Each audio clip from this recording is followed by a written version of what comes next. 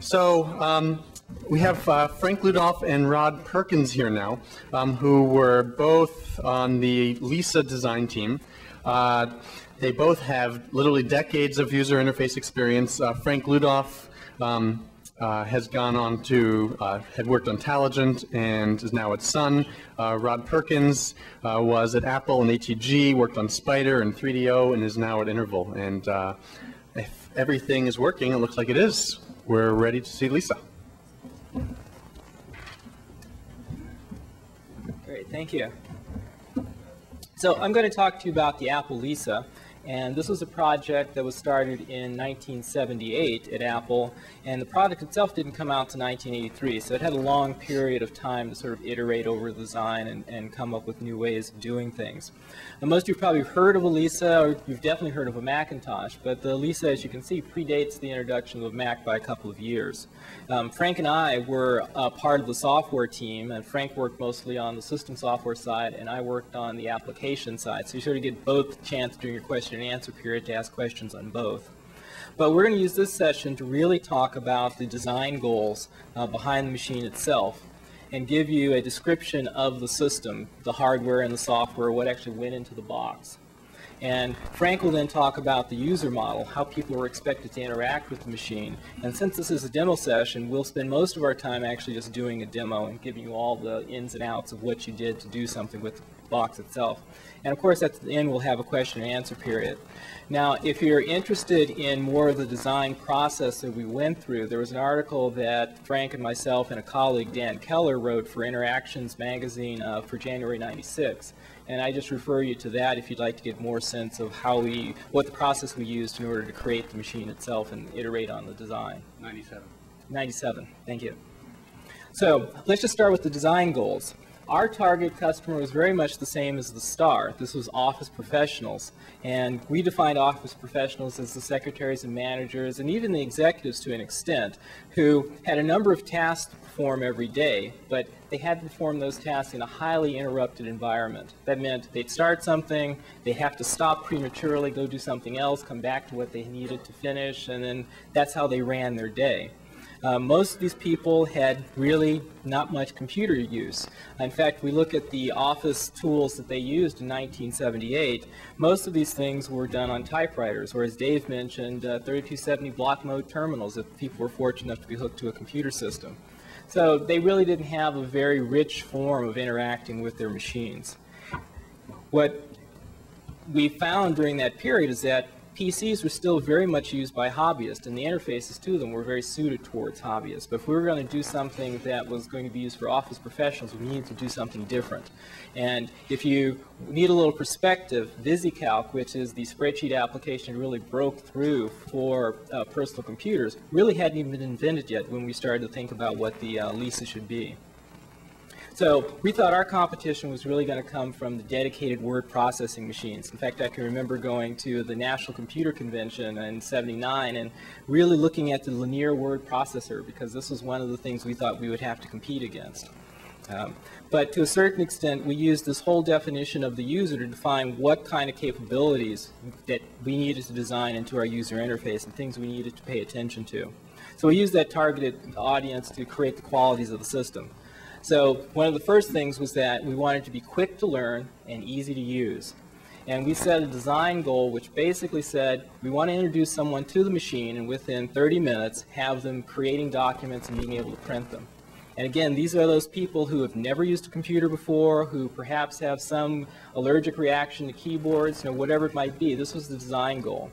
And that really drove a lot of the design so that if we had a decision to make, we always made it on the part of making the machine easier to use. Now, we also had similar goals for the hardware in that we wanted to make it user serviceable. This was, again, something going to go into a corporation, and they needed to have confidence that this machine was going to be something they could maintain. So the machine itself could be disassembled and reassembled in a short amount of time, and when you plugged it all back together again, you didn't get the blue screen of death. You hopefully got a nice, pleasant tone, and off you went. So the user interface design even went down to what the hardware looked like and how it performed. Now, the user interface itself was designed to be explorable. That meant it was very visual. We had menus, we had windows, everything was modeless. Nothing was very hidden from the users. If they wanted to find something, they could just explore through the interface and discover where it might be. We adopted a philosophy of more see and click as opposed to remember and type. We also wanted to make sure that the things that the people did within their applications, things that they learned, that something could be applied later on in time when they learned something else about the system. So there wasn't learn this part of the system, then learn something completely different in another part of the system. So this whole notion of gradual learning or leveraged learning. And again, since this was going to be going towards people in an office who have never really used a computer before, we thought, well, the system has to be very robust. We can't ever lose data. And it has to be something that people develop confidence in. So a lot of the system design that I'll talk about later went into making sure that the system really maintained itself over time. Support for quick context switching, again, the person we're designing for needed to be able to switch from task to task very quickly and very easily. But one of the things that drove us, and especially the user interface side, was that we wanted to make it fun to use. This shouldn't be something that people felt they had to use because it was part of their job, or that this was going to be a real problem for them to learn. That it should be fun, and the interface should be fun for them to interact with. So if we move on to the system description, this was using a Motorola 68000. Not a very powerful machine, but state-of-the-art at the time, 5 megahertz. We had 1 megabyte of memory. We actually used 64K cards in ours, I believe, as opposed to 16. And in some of the later machines, we actually had a 10 megabyte hard disk, but the first machine was actually floppy based. Display was 720 by 364, so it gives you a fairly high resolution display for that time.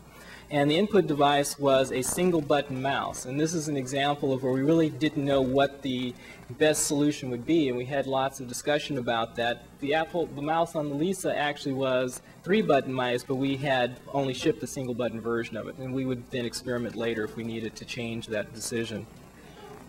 But thinking about just that hardware, that's 1% of today's processing power. If some of you actually have a Pilot or a Palm PC in your pocket right now, that machine is more powerful than the Apple Lisa that we're going to be running our software on today. So the software that was in the machine really tried to address some of the major issues about how the machine would be robust and how we'd operate in this highly interrupted environment. So first of all, it was virtual memory underneath.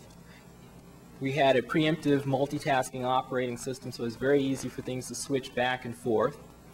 We also had a redundant file system underneath, which meant that the file system itself could take simple hits from either bad floppy disk or bad disk blocks and still be robust enough to get the person's data back. And then on top of all of this, we shipped a number of applications. The Lisa had a suite of 7 applications, which if you think of like the Microsoft Office of today, this is a similar kind of applications that you would find there. But the main thing Apple wanted to try and do was create a credible business machine based on its perspective as a PC manufacturer. So we were coming at it from the Apple II perspective. And in that, you needed to have an open software environment. People needed to be able to develop for this machine. Likewise, we wanted to be able to support whatever applications people could come up with box, because, again, we were still experimenting with the Lisa and wanted to make sure that we left it open for future refinements. So Lisa itself ran Lisa software. It also ran Macintosh software. If you hadn't seen a Lisa before, you may have heard it by a different name called the Macintosh XL.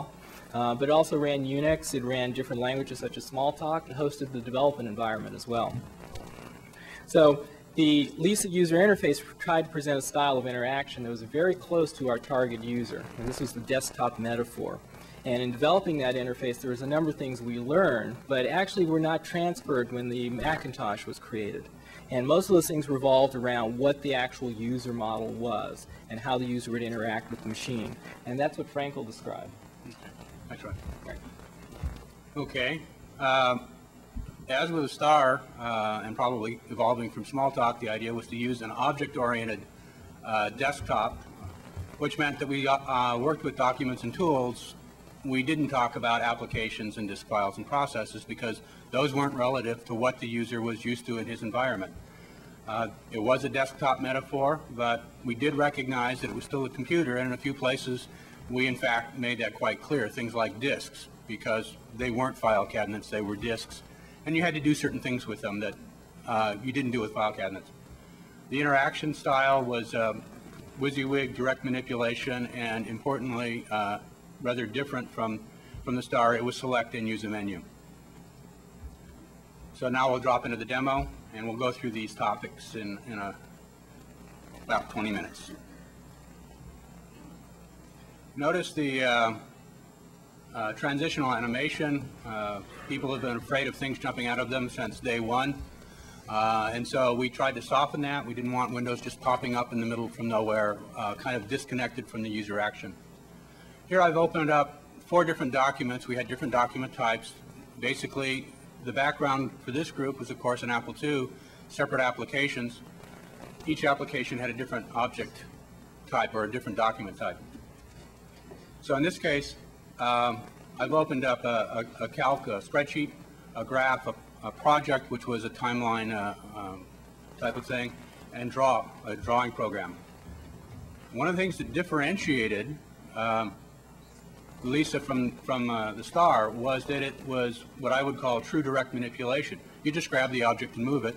You didn't do a first select, then hit a move key, and then point somewhere, or perhaps drag it, depending on what the case was. And of course, we obviously had overlapping windows, which the early Star didn't, and one of the reasons for doing that was because we had such a small screen. We didn't have a 2-page display.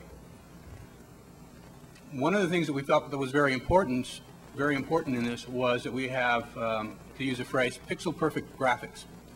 Most systems, in fact, as far as I know, all systems, but I may be incorrect, at that time, when you moved the window, it left a hole. It didn't refresh the background. You actually had a menu command to refresh the desktop or the other windows that were corrupted when you moved something. In this case, I'm going to move this over to the side. Notice there are 3 windows behind it. And what's going to happen, I'm going to describe it to you because it's going to be happen so fast you'll have to look.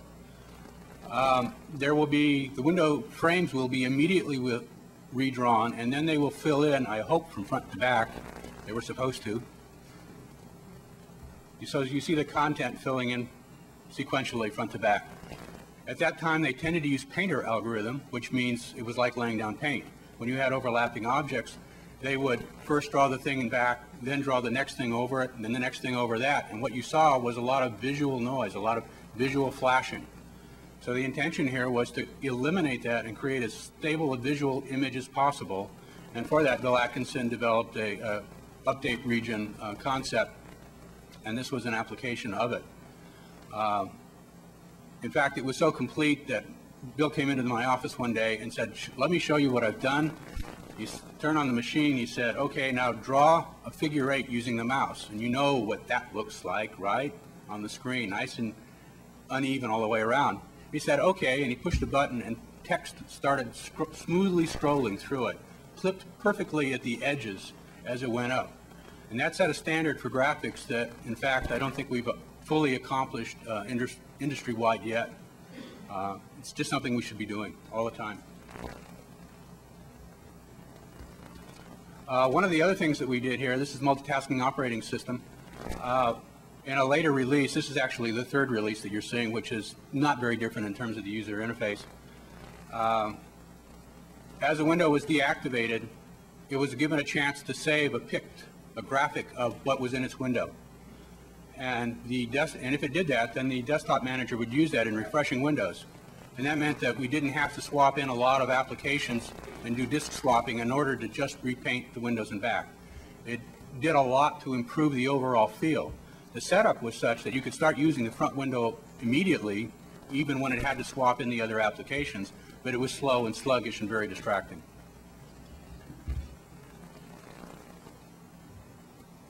One of the capabilities, remember we got 1% of the processing power here, folks. One of the things the model in handling documents was that if you were working on them, you could either set them aside or put them away. In this case, I'm going to set this aside, and you'll see it kind of animate back, and it's now actually an icon on the desktop. In order to be able to get a hold of that, we could actually pull down the desk menu on the left, and the desk menu on the left had a list of every icon that was on the desktop. So this is a way of getting at things that were obscured. The ones that are checked, you'll notice, are the windows that are actually open. So if I just click on or select the calc, then this window comes back. To make it easier to, one of the other things I want to mention is that when you activated a window, only one window at a time came forward. Again, this was document-centric, not application-centric. In systems today, you'll often find that when you click on, say, one Word window, all the Word windows will come forward, or one drawing window, all the drawing windows will come forward. That's application orientation.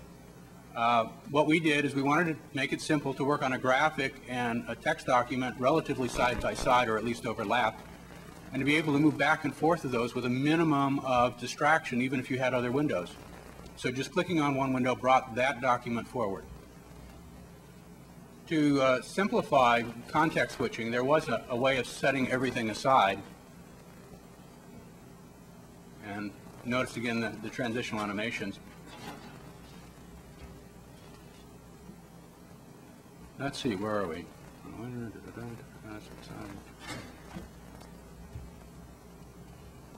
Again, keeping with the document orientation rather than an application orientation, notice that there's no quit.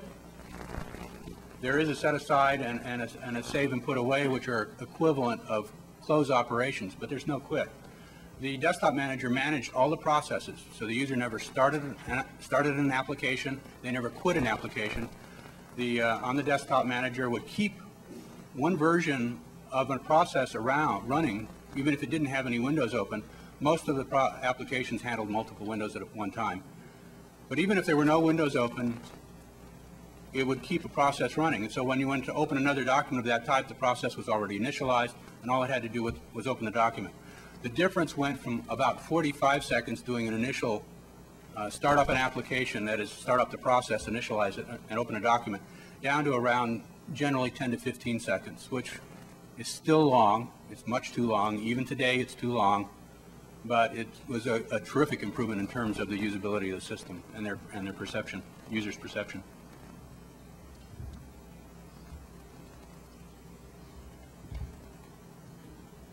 As an aside, one of the things I'd like to show you is that we used something called placeholders. Most of you are familiar that when you open something from the desktop, it leaves some sort of graphic behind to indicate where it was. But the systems generally today don't leave anything inside of a folder to tell you where that belonged. So for example, if I take this and drag it out, notice there's still a place left for it.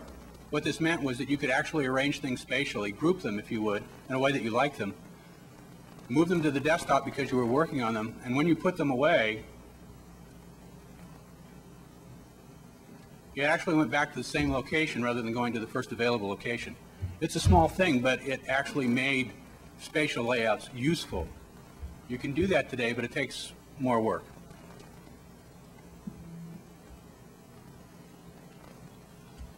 Again, keeping with the document centric nature of the interface, there was no new command in the menu, in the application, or in the menu either.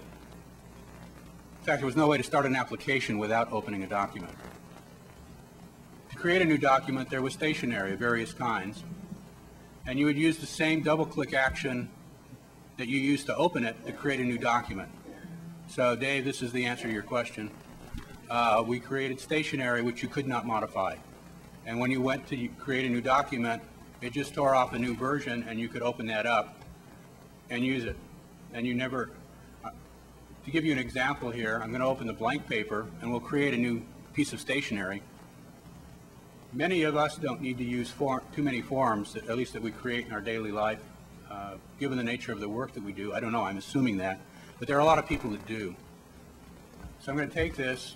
I assume this is a form that I've created, a template for something. And now I'll just point at it and say make stationery, please. And when this comes away, you'll notice the icon has changed slightly, and now it looks like a little stack of documents, and that was the indication this was stationery. And if you wanted to change it, you just create a new document, made the changes, and save that as stationery. I'm going to take this because I don't really want it, and I'm going to throw it in the trash can. We call it a wastebasket, actually. And what we did is, the reason for the wastebasket was to eliminate the problem of double delete. Delete this. Are you sure you want to delete this? Comes up the dialog, and you press the button and says, yes, I do. And it becomes a very automatic action, and what happens with a lot of dialogues that meant to protect you is the default action is, in fact, the unsafe action. And the result is, well, let me describe something that somebody mentioned to me. I won't mention the name today in a session. They wanted to empty the wastebasket. So they went to click on the wastebasket and say, empty trash. But they accidentally selected the a disk. And a dialog came up, and the dialog said, do you want to initialize this? And even as the hand reached for the return key, the person said, oh, this is a disk, I don't want to do this. But the hand had a life of its own. Bang! And they lost their disk. The wastebasket, we handle how to get things out of the wastebasket. What happens was, when you threw something into the trash, it removed from the trash what was already there. So it was kind of like a one-level undo. So there was no need to go up and say empty trash at some later time. If you look at the Macintosh system of today, they've actually created a triple delete. So you put something in the trash, and then it stays there until you say empty trash. And then when you say empty trash, it puts up a dialog and says, are you sure? They do make it very difficult to remove things. A thing we've tried recently in a new system is a timed delete. So things will stay in there for a period of time, maybe 2 days, but generally user settable. And the garbage collector just comes around, the janitor, comes around every couple of days and empties the trash. We didn't have a chance to do that. We didn't think of it. Otherwise, we might have done it. How are we doing? Okay. I'd like to talk now a little bit about the save model. In the star, every change you made was permanent. The document was always saved. It was a little bit like HyperCard, if you're familiar with that system that came along a little later. And as Dave said, unfortunately, there was no delete, so you couldn't even, or undo, so you couldn't even undo the last thing. We did have undo, but we put it in a menu, so if we didn't implement it, we could have taken it out.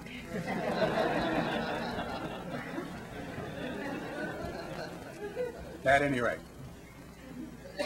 So here's a document, and if we scrolled around, you would say, look, it's kind of a floor plan for a kitchen. Not too relevant. Here I'm going to, again, this is, again, noticeably different from the star, where you sort of had letter set type paste-its that you copied and pasted in. Here you picked up a tool and drew it, which is pretty similar to what most of you are familiar with today. So I've made a change, and my boss walks in and says, here, I want you to work on this, and he hands me a diskette. Now you don't say, well, nobody does that anymore, but we do have larger removable media now, things like zip drives and other things. So I'm going to go, and I need to free up my diskette drive, so I go to select the diskette, and I eject it. Now on a Macintosh today, it would say, I'm sorry, you can't do that. Something is in use, in parentheses. You guess what it is. Oh dear. I'll explain this in a moment. In a Windows system, it ejects the diskette. What we were going to see, and it didn't happen, was that actually the document would be automatically suspended and the diskette ejected. Let me try this once again. I have a feeling it's not going to work, though. My disk is probably corrupted.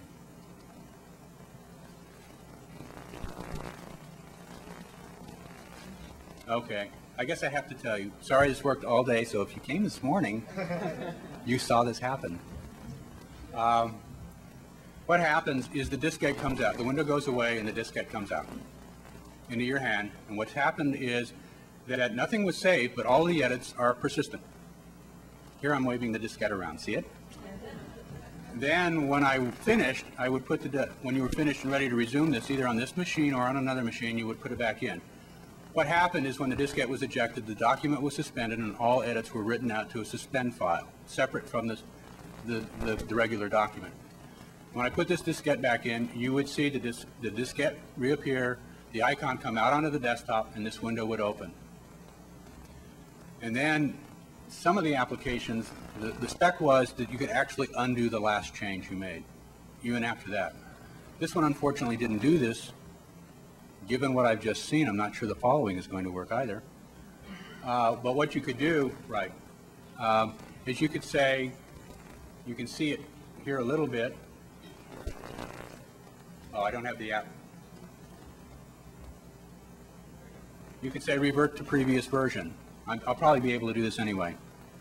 And so what you could do is you could remove all the changes you made since you last saved the document. Now, the system was designed to be robust. The applications periodically put out this edits file, kind of an autosave, but it didn't overwrite your existing saved document. When the system was turned off, when a diskette was ejected, excuse me, the document was suspended. Here I'm going to do undo the changes, revert. It's been a while since I've used this, but it really is my system.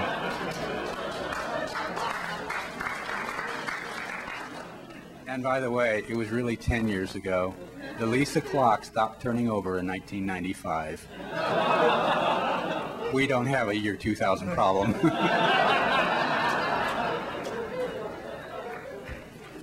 So the idea here was that save was something you did when you wanted to, because you had made a set of changes to a document that brought it up into a new consistent state. That was the only time you ever might have wanted to save, and it was actually you never actually had to save if you didn't want to, but then you couldn't revert. You did not have to save because you were paranoid. You did not have to save because you removed the diskette. You did not have to save because you turned the system off. That made revert useful because the last saved version was a version which you thought was consistent. Essentially, we had kept two versions of the document, the current working version and the saved one. And had we had time, we probably would have added a real versioning system that would keep them later. Now, where was that suspend file? Well, it turns out that the icons on the desktop are not disk files. The icon on the desktop is an object, and behind it may be 0, 1, 2, 3, and disk files. The user never dealt with disk files directly.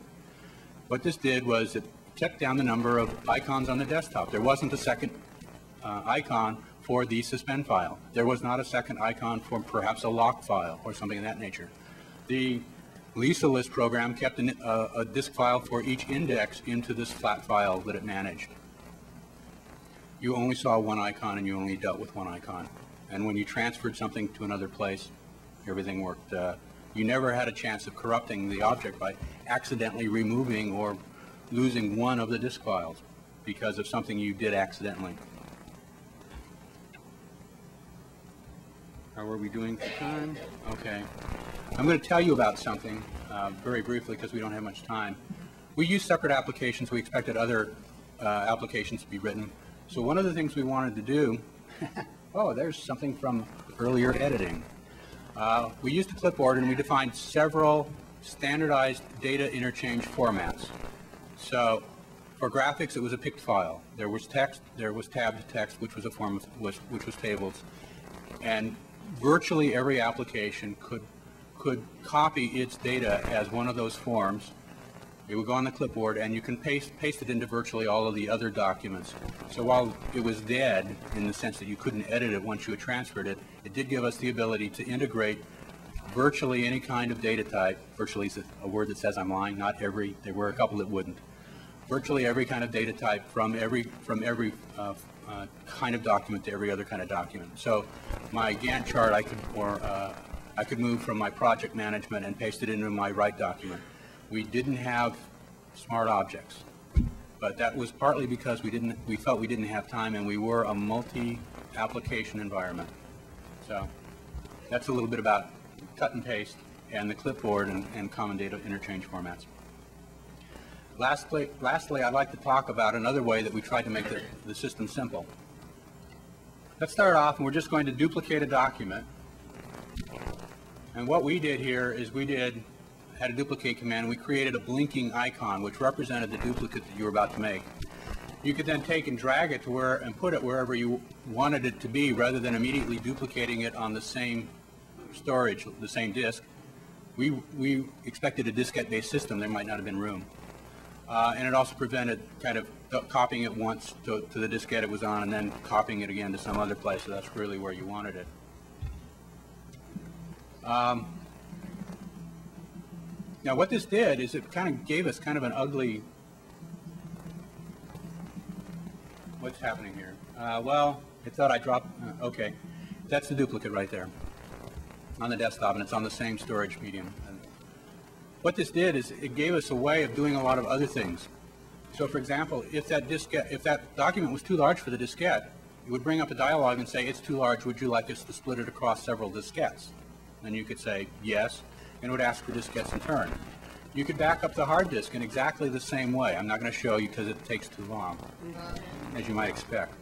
But you would just say duplicate and drop it on a diskette, and it would come up with a dialog and say, do you want to back this up? Do you want to do a full backup or an incremental backup? And you would start doing the diskette dance again. If you wanted to duplicate a diskette, you would point to the diskette and say duplicate, and it would say, do you want to copy this to another diskette? You might copy it to the hard disk, is why it asked the question. And if you said yes, it would suck everything off of that disk, eject the disk, and ask for a new one, and when you put it in, it would write everything out.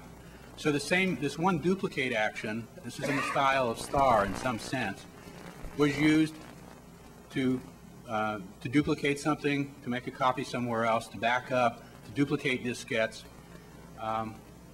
And these were all built in. They weren't separate utilities in the system. These were things that the user did all the time. The user didn't have to know about running this utility or that utility. They just used the basic duplicate and copy actions. One thing I do want to say, the Mac takes a lot of heat for this.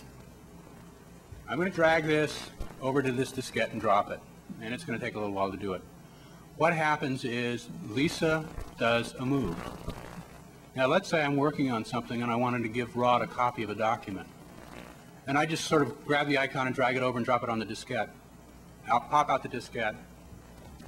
That's why we fail later. There's not enough space left. I would take out the diskette, give it to Rod, and he would go off. And guess what? I don't have the document anymore. Because it was a move. Nice and consistent. But it creates an error situation which is really hard to recover from because Rod just got on a plane and took off for Florida. Okay? So while the Mac does an inconsistent mechanism, it works out a lot better because you don't have the error condition. So that's one of the reasons they did it. There were other things they did, and I'll talk to you afterwards, offline maybe, and we can talk about why they're good or bad. That's another issue. At any rate,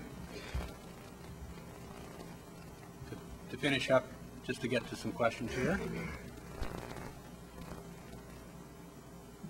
We all stand on the shoulders of others, and we clearly stood on the shoulders of programs like Sketchpad, and I would say not enough on the shoulders of systems like Augment. Certainly Smalltalk and Star were part of the things that we stood on, and other systems stood on our shoulders. The Macintosh copied the interaction model. They copied the desktop metaphor. They did not copy our user model, however. What they did is they exposed a standard, traditional computing model underneath so that the users also dealt with processes, applications, and disk files. We tried to hide that. Star also did an extremely good job of hiding that. We hear a lot of people saying that today's systems are too hard to use. And we've been working at this for 20 years, so how come? Well, we need to make sure that we keep them simple. We can do that by, one, having more concise, more direct, simpler user models and sticking to them. We can do that by putting in built-in support for common operations such as the storage management and the context switching that I showed you. And lastly, we can clear out some of the UI cruft. We've developed a lot of different UI mechanisms over the years, and we don't really need all of them, although we tend to use most all of them now. So that's another thing. That's a pretty major step, though. We take a lot of heat when we change the UI. We take a lot of heat from our users. I'm sure you've had the experience. But at any rate, I'll say that if you want to see a system that uses some of these ideas, if you come downstairs to the exhibit area to the Sun booth tomorrow morning between, I think, 10 and 12:30, I'll be demoing a system called Hot Java Views, which is a user environment for an NC. And we used some of these ideas and with some of these kinds of simplifications, and you can take a look and see how a different user environment might look, designed to be quite simple. But at any rate, enough of that plug. Do you have any questions? Thank you very much.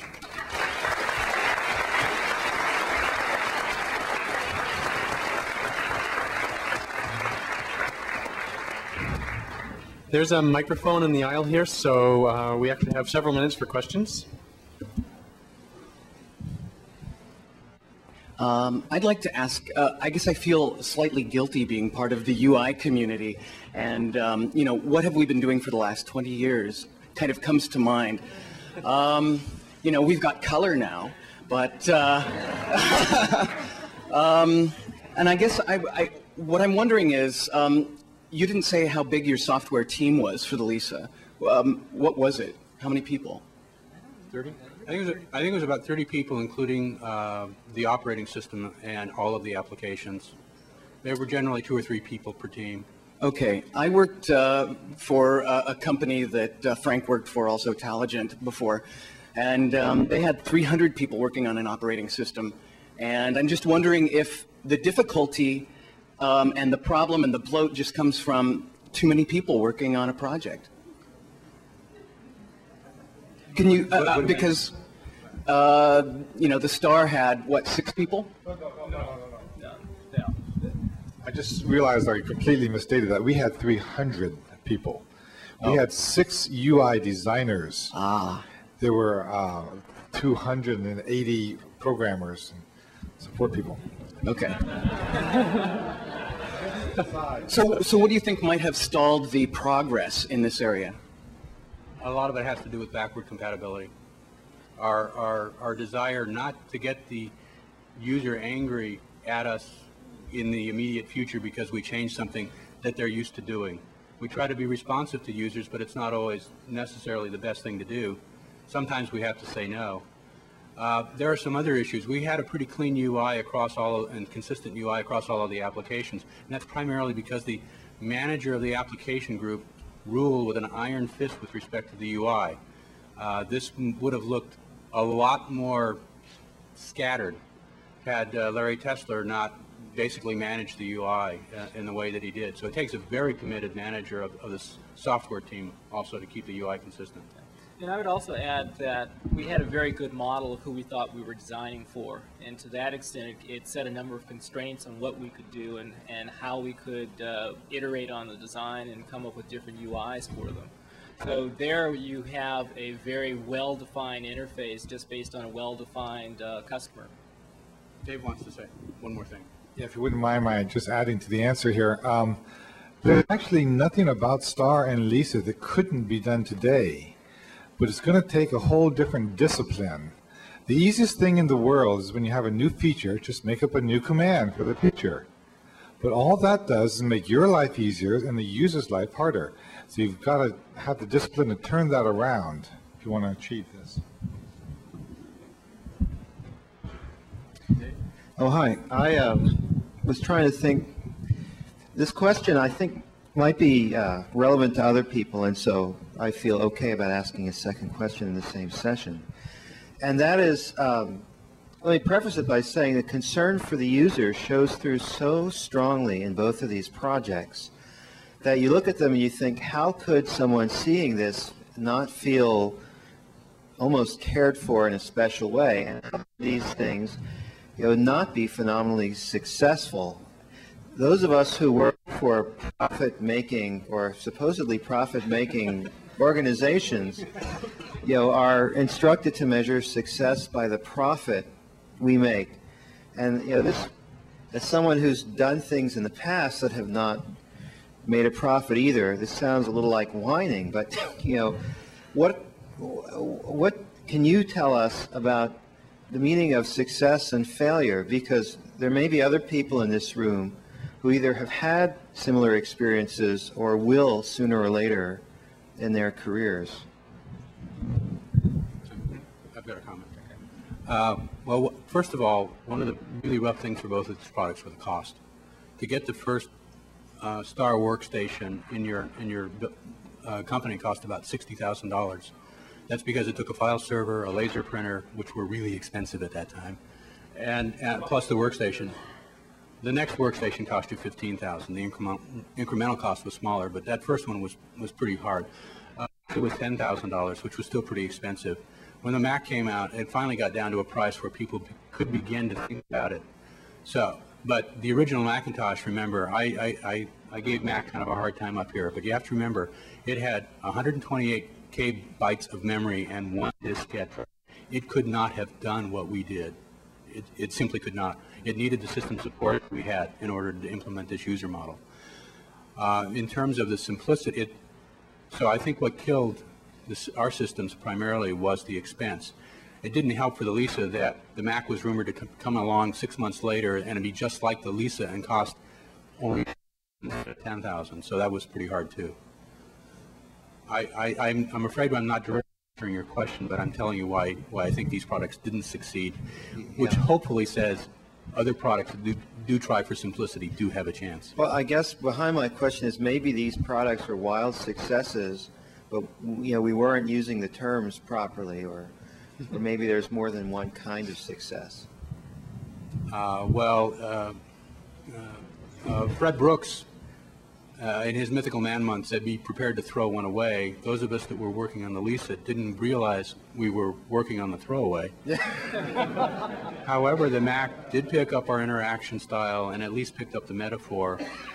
But at each of these stages that you've heard about today, Augment, Star, and the Lisa, there were things that got dropped in the process of making the product something that could be afforded. And I think it's worthwhile to occasionally go back and look at the systems. Normally what got carried forward was the visual stuff. What got dropped was the stuff that was hard to see. Thanks. First, I want to say thanks. There were great presentations, real impressive work that was done, and I feel lucky to have seen the last ever Star demo ever.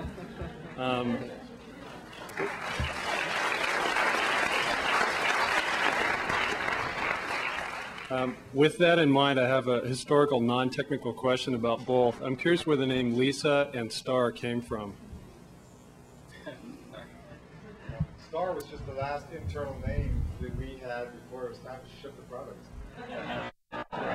And the Lisa was actually an internal name as well that we all liked so much. By the time that the product shipped, we used it. We came up with an acronym for what Lisa meant, and that was Locally Integrated Software Architecture, which was a mouthful to say and really meant nothing, but that's really where the name came from. Was Lisa the name of Larry? Was not the name of Larry Setz's daughter, no.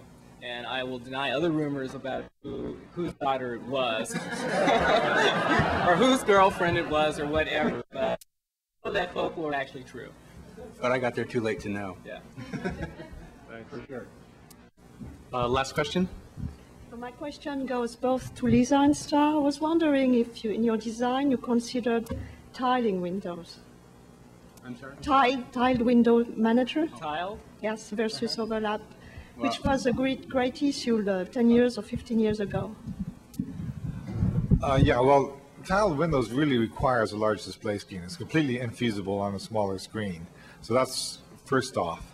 In fact, if you remember back to Windows 1.0, it was a tiled window system on a PC screen, and it was a total flop. The reason we went to a tiled window scheme was in our studies of people like using the Alto computer, which had overlapping windows, we noticed that a lot of them spent a lot of time and effort getting the window overlapping just right. And anybody who looks at a Windows system today will see the same thing. So we said, well, let's just divide up the screen for the user. And it actually didn't work all that badly. If I had to do over, I don't know if I would do tiled again, but it was an idea that was motivated by the user's concern, and I don't know that it was a total success. Yeah. Well, to an extent, we wanted to deal with the person who had to move back and forth between tasks very quickly, and having to look at our screen and the size that it was meant that we really wanted to have as much use of that screen real estate and the high resolution graphics as possible. So we really wanted to make use of the full screen and let the people then organize the screen the way they wanted. And using overlapping windows plus the clipping scheme that Frank described allowed us to very easily get the front window displayed quickly, and then the back windows would fill up as necessary. Just to put in another plug, if you come down to see the demo tomorrow in the Sun booth, Views was a full screen. That is basically, it wasn't tile, it was a full screen application, again, because it's a small screen. We took a lot of heat for that. Users at this point, whether it's in their best interest or not, that's what they want. So that's what we'll give them. Well, I think we all have been very lucky to get to share this afternoon with you all, so thank you very much. We really appreciate it.